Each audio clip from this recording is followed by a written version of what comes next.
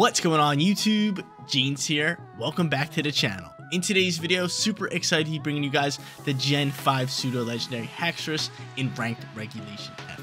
Now Haxorus, super dope Pokemon with an amazing design, has access to the brand new move Dragon Cheer, and that's how we're going to be using it today, pairing it up with Dragonite, Ogerpon, and even Dragon Tera Gholdengo to boost all their critical hit ratio, making them do crazy damage. But Haxorus over here is rocking the Mold Breaker ability, allowing it to hit through Gholdengo's good as gold ability. So like I said, we can use Dragon Cheer on that thing, giving it a nice big time crit boost. Haxorus also has a Focus Sash as its item, Rock and Breaking Swipe for stab damage and attack drops, Iron Head to clean up some of the fairy types, Dragon Cheer like we already mentioned, and last but not least, we have Protect.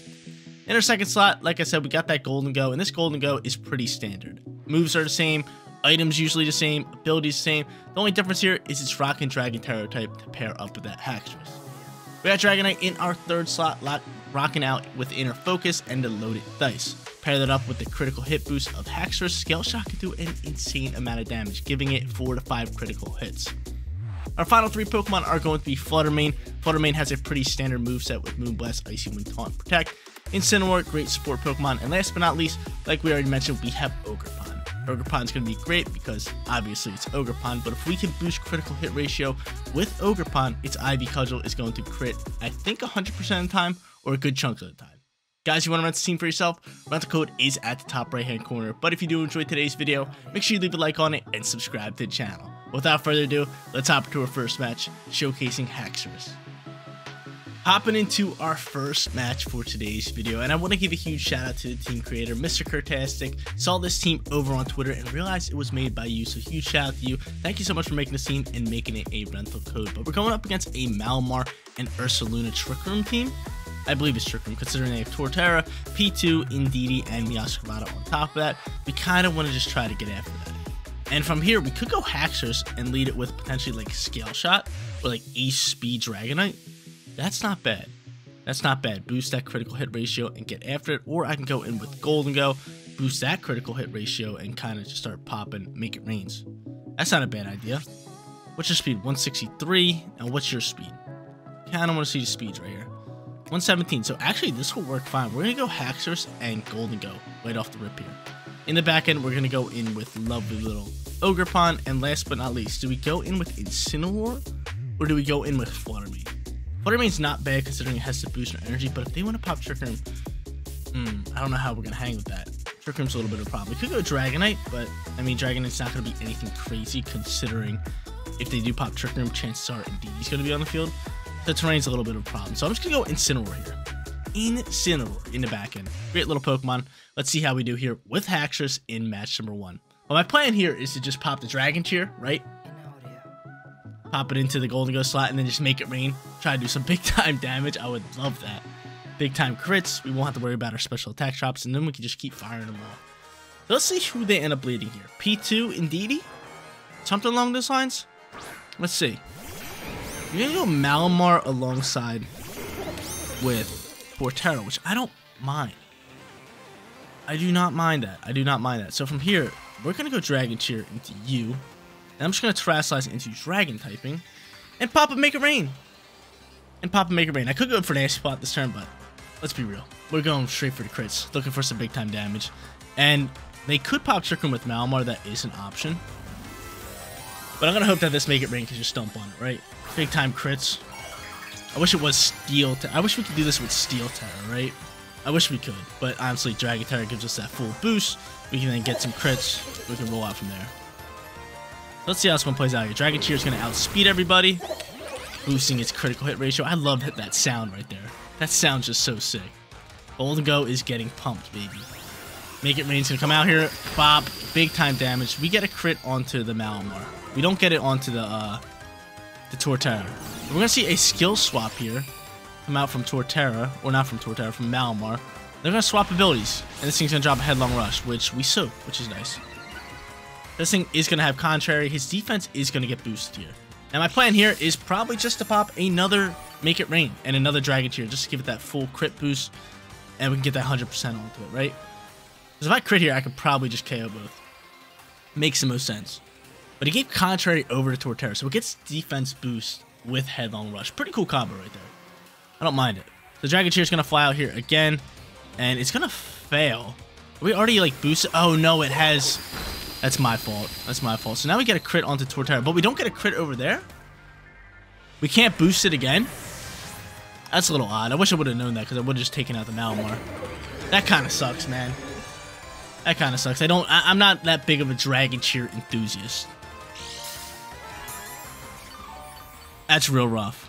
I was going to say, why would we get a crit onto one of them? I was going to say that he potentially has Shell Armor, but they swapped its ability. Oh, no, that's exactly what happened. That's my fault. He swapped its ability. Malamar now has Shell Armor, cannot be critted. And this is kind of tough, because what do I do from here? I could just protect the turn. I could take out the Malamar, which I'm going to do. Just protect the Gholdengo, because Gholdengo's the big threat. Yeah, so the swapping of skill swaps gives Malamar Shell Armor, can't be critted. Okay, it makes sense now. It makes sense. It makes sense. So we're going to see a Tera pop out here, probably from Ursaluna. Right, this just might be a normal Tera looking to go for Hyper Voice, and really just get after it that way. So they don't have any Psychic Terrain on the field, which is actually pretty nice for us. Because if they don't have Indeedee in the back end, I can come out here and fake out next turn, which could actually work out pretty well for us. So I'm going to protect the Gholdengo here, put up a big-time shield. It's going to go for the Hyper Voice. Haxorus should be able to soak this. I just don't know what Malamar's going for. Let's be honest here. We don't know what Malamar's going for. Actually, you might not soak this, Haxorus. Oh, you do. Cool. I was going to say, that's some big-time damage. And Superpower's going to fly and double down into Gholdengo. Now from here, Breaking Swipe's going to connect. He's going to take out Malamar. Give an attack drop onto the special attacker. Not going to really do too much. But yeah, I should have realized that he swapped with Shell Armor, and I should have doubled down into Malamar. I should have doubled down into Malamar. But at that point, Trick Room wouldn't have been out and about. I could have just kept spamming, make it rains. It would have been beautiful. It would have been beautiful. But P2 is going to come out here for the final Pokemon, which I don't mind too much. We just have to waste out some Trick Room turns here. We just have to waste out some Trick Room turns. So from here, I'm going to protect Haxorus. And do I go for the double protect? I might want to go for double protect. I think our best bet is to go for double protect. Let's do it. Let's go for double protect. Go ahead, Gholdengo. Pull it off. Of course it doesn't. So we're not going to be able to pull that off. I think Hyper Voice KOs us regardless. We're going to protect the Haxorus. And we'll go from there. We shall go from there. There's the Hyper Voice. This is going to KO us, and it's no big deal. That's why I went for double protect. It was like we were dead to this anyway. We were dead to this anyway. Oh no, we survived. And he's going to double down into us. Yeah, we were dead anyway. So even if we went for a Make It Rain or anything, we were dead. So now we have 1 turn left, or 2 turns left in Trick Room. We can fake out this turn. We could save our Ogerpon, which is probably our best bet, just to save the Ogerpon. The real question is, who do we fake out? Who are we faking out here? Who are we faking out? Ursaluna? Most likely. I mean, they're going to go for a Ice Beam, too. I mean, we can save our Haxorus. We can swap Ogerpon in here. And that is definitely going to be my play. I'm going to swap Ogerpon here for Haxorus, because the reason being, we can just fake out and then protect next turn. So I'm going to do this, fake out you, Ursaluna, and chances are Ice Beam's going to fly over into the... from the P2 into the Haxorus slot, so that's why we can swap Haxorus into Ogerpon. Then we can have Haxorus in the back end, who's going to outspeed these guys and give us a shot at winning, right? An extra move could be the difference maker here. So we swap here, we're going to fake out the Ursaluna, chip up just a tad bit of damage, and this thing's going to flinch. And there's the Ice Beam, which you soak, right? Yeah, all day. That still did a nice chunk of damage, let's be honest here. But from here, Spiky Shield's going to be our play all day, and if we could pull off a parting shot maybe here, and just get fake out ready to go again, that'd probably be in our best interest. So I'm going to go for a parting shot. Like to drop that special attack. Waste out the last turn Trick Room, because I can't protect with Incineroar. I wish I had protect. That'd be nice, but you only get 4 move slots. If we had 5, protect would definitely be in there. Protect's just so good. The Spiky Shield comes out from the Ogerpon. We're really hoping they're trying to attack us. He could be going for a ground move just to take out Incineroar. We'll see. And he's going to go for a Blood Moon, and that definitely takes us out, right? Unless you soak. You are pretty bulky, but Blood Moon from Ursaluna, big damage. Soak. Hold up. Wait a minute. We eat up our berry. We got a berry. Let's see what P2's doing here. P2, what you got cooking? Try attack. Can you soak this? I don't think you soak that. No, they double down into Incineroar. They double down, so I could have just freely attacked with Ogerpon. So now Trick Room is gone. It's gone, and this is where we kind of run into a little bit of a problem, because P2 can pop another Trick Room, Ursaluna can do some big time damage. I don't really know who to attack here, let's be honest. I think we just lose this match just because I didn't go after that Malamar. Let's be honest. Let's be honest, but I'm going to Horn Leech, look to get back some HP. I'm going to actually double down into... Actually, I could Dragon Cheer and go for the crit boost. Oh, I could. I'm going to do that. I'm going to Dragon Cheer and go to crit this P2. Maybe Ursaluna protects. There is a chance of that happening, which would be nice.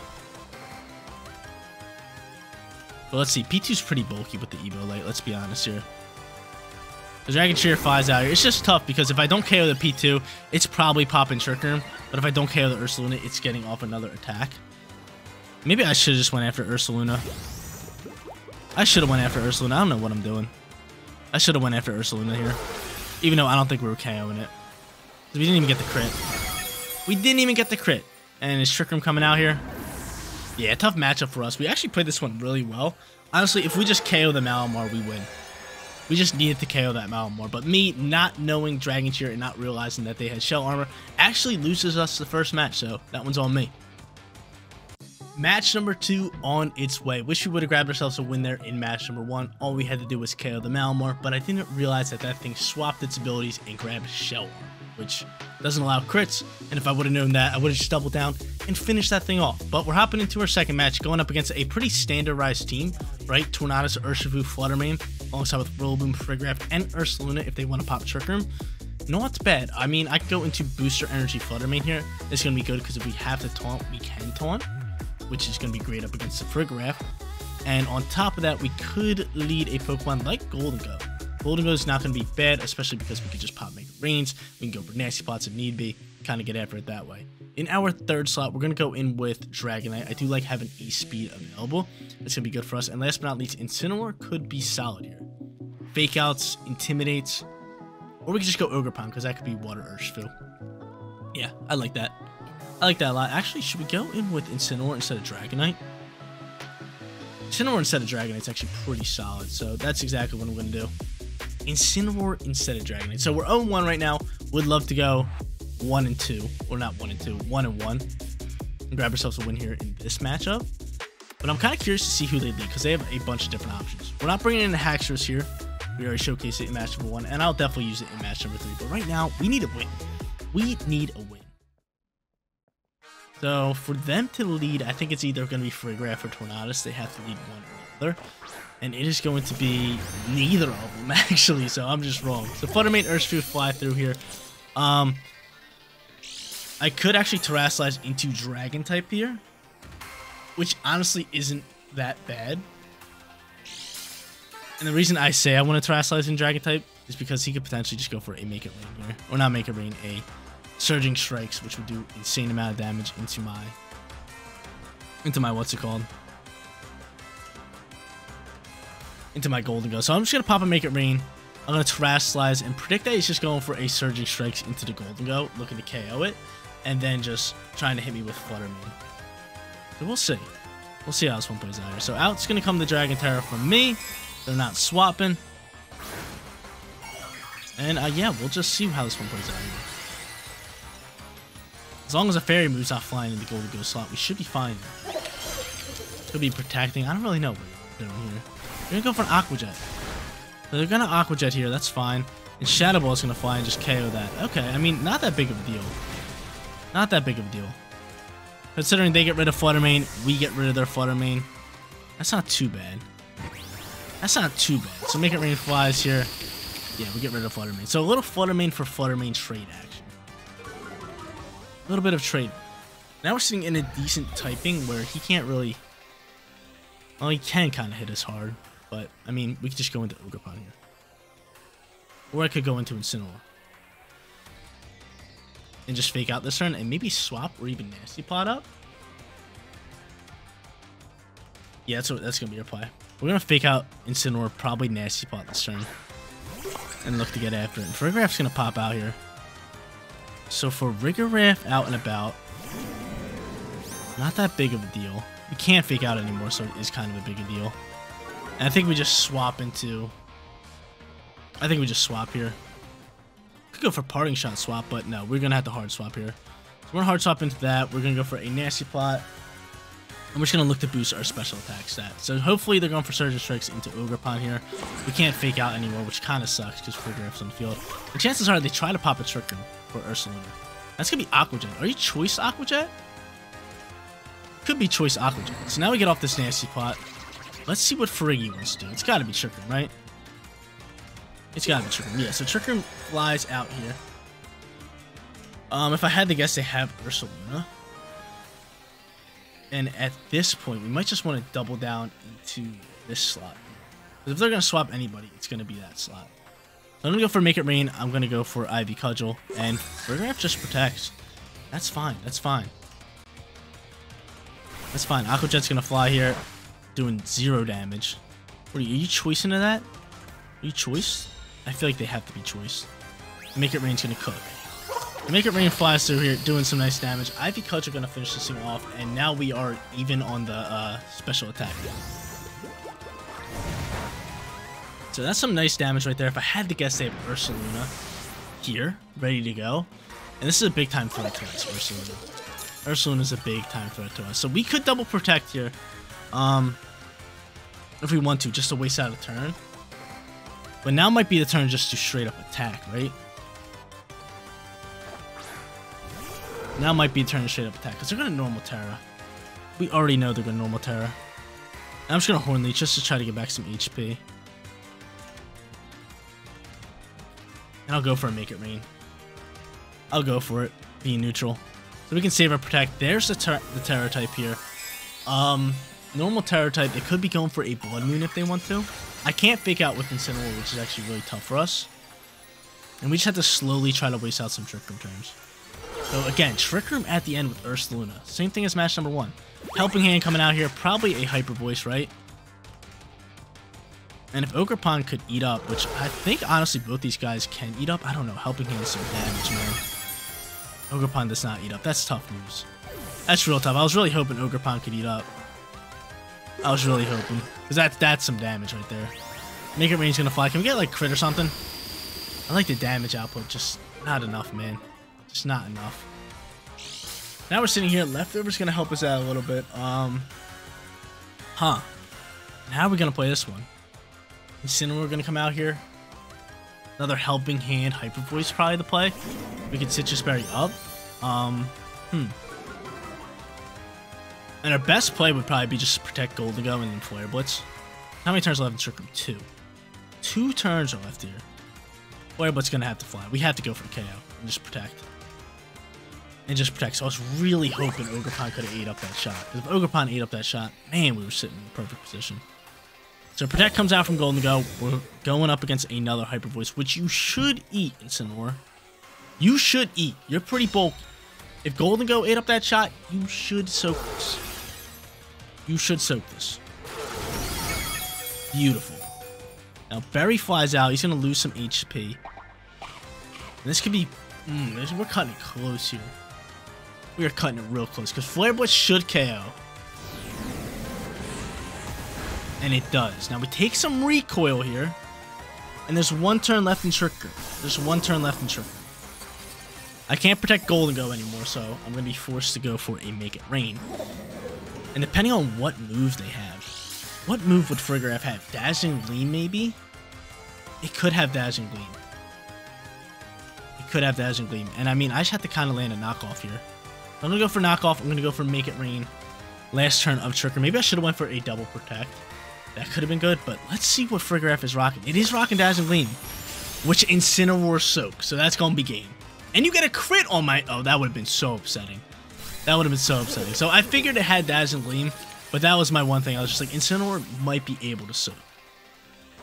So he ends up soaking, knockoff flies through here. That is game, set, match. What a second battle. We're sitting 1-1. Let's go hop into our third. Look to use Haxorus a little bit more. It is time for our final match. We are sitting 1-1, looking to go 2-1 here, but we're going up against a neutralizing gas Weezing team, which kind of makes no sense. They have Weezing, they have Shenpal, they have Magmar, which probably support an Evo, alongside with Swampert, I think I said Shenpao already, and then they got Farigiraf and Hydrapple. So we definitely want to bring in Haxorus here and try to pair it up with either Dragonite or Gholdengo. And honestly, let's just go in with Dragonite here. Actually, if they lead Shenpao, that's a big time threat for us. That is a big time threat for us. But I do like E-Speed, so you know what? We're going to go into it. We're going to go into these two. In the back end, we are going to bring Ogerpon. Yeah, I like Ogerpon here. And last but not least, either Flutter Mane or Incineroar. I'm kind of leaning towards Flutter Mane, especially with that boost energy. Could be really good for us. So we're 1-1. Should be 2-0. Very upset. And that second match right there actually almost ended the same way the first match did, with Trick Room Ursaluna just stomping on us, right? But luckily, my Incineroar was able to bulk up some shots and really get after it. But they're going to go Farigiraf Shenpao, which is kind of an odd lead here. Haxorus does have Focus Sash, which is great, which is beautiful. And I think from here, we just Scale Shot the Shenpao. That is an option. Could Scale Shot the Shenpao, but I'm thinking of just Dragon Cheering, Terastallizing, and Scale Shot in the Shenpao. I think that's our best bet. I like that. Because we can't E-Speed. We simply cannot E-Speed. We are going to drop our defense here, which is kind of tough, but we do get a speed boost, which is actually really nice. It is really nice. And we'll see what they want to do from here. We'll see what they want to do after this. But Shenpao looking very scary with Ice Spinner.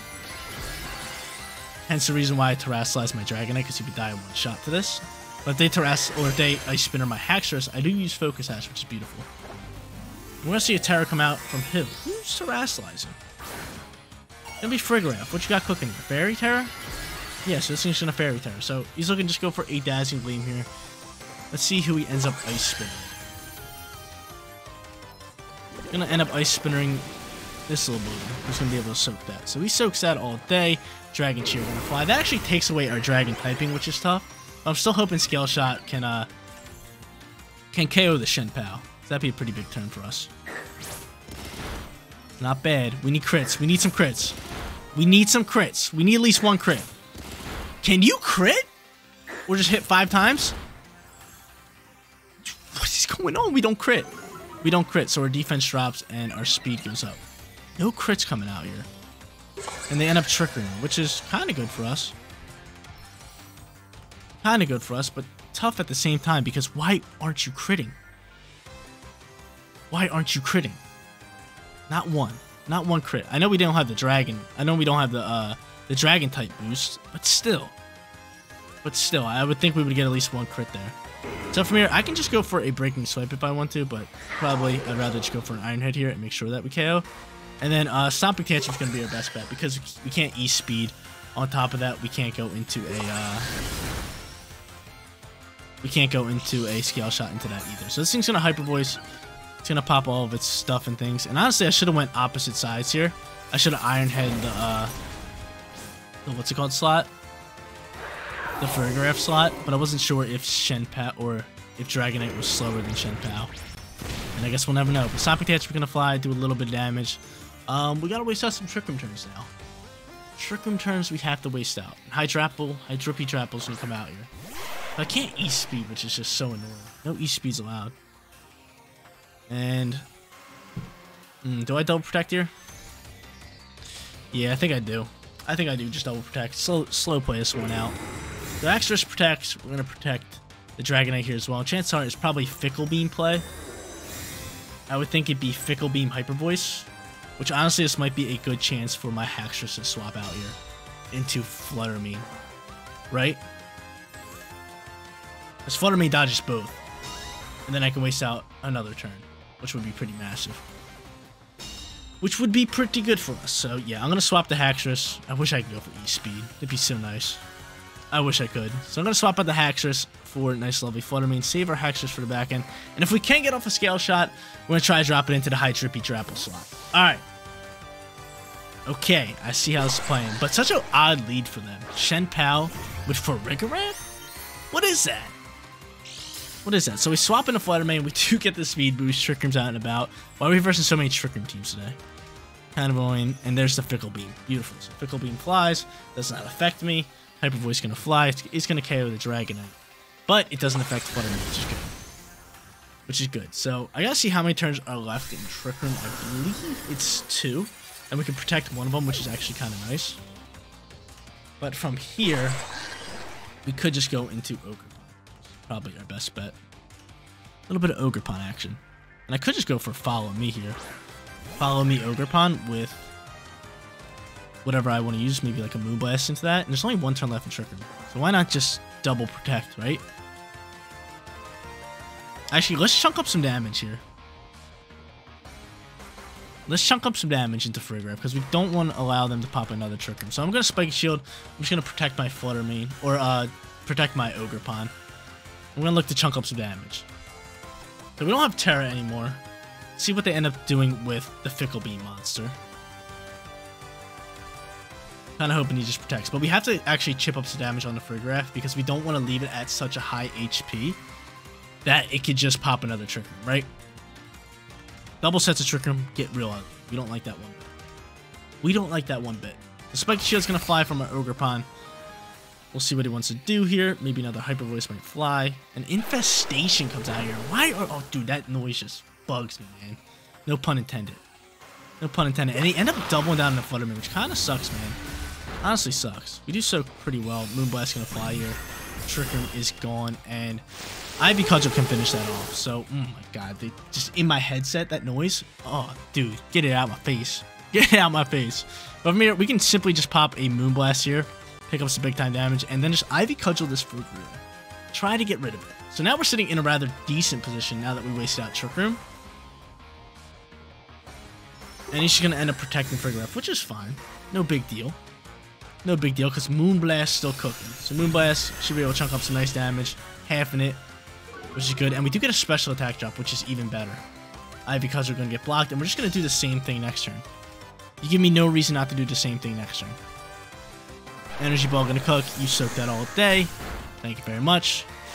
And the bugs and bees and stuff just in my ear. In my ear.